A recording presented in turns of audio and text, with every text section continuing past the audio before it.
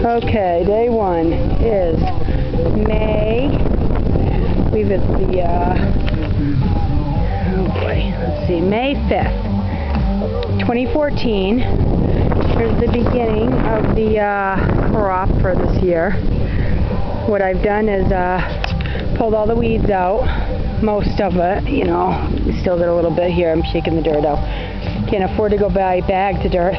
Wish I should have about 20 bags in here, but I can't afford it. So what I've done here is dug up all of the dirt, turned it all over.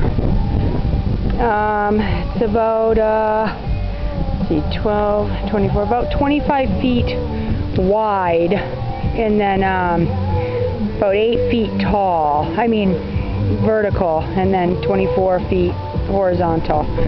Okay, and you're supposed to have about an arm length. So if you stand there, open your arms up, that's how far apart your plant should be.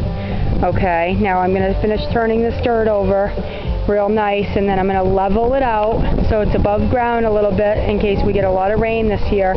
The rain will drop around it and not stay on top of it. Okay, now this is my first video. Tune back in for my second, and I will show you how I've done. Thank you, and please share with your friends. Thanks.